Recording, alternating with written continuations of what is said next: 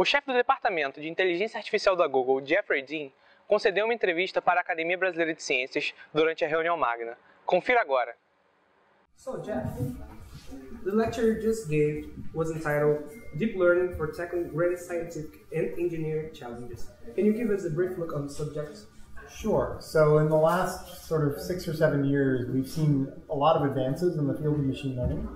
And one of the ways, or many of the ways in which they're sort of becoming important in the world is by applying them to a variety of different kinds of challenging problems. Problems like looking at particular problems in medical diagnosis, or building autonomous vehicles, which are sort of very close to being sort of things that we can actually have in real production settings in the world, and engineering the tools of scientific discovery. And I think all of these kinds of challenges are ones where machine learning has a big role to contribute.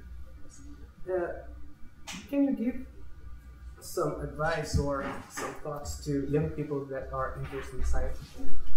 Sure. I mean, I think as a young person, the thing you really want is to pick a career that allows you to have a lot of impact in the world.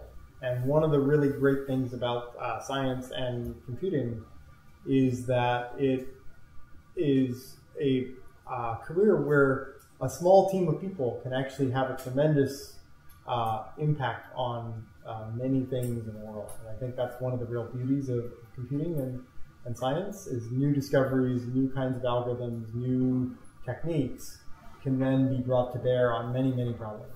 Okay. Thank you very much for the interview. Sure. It was a pleasure. Thank you.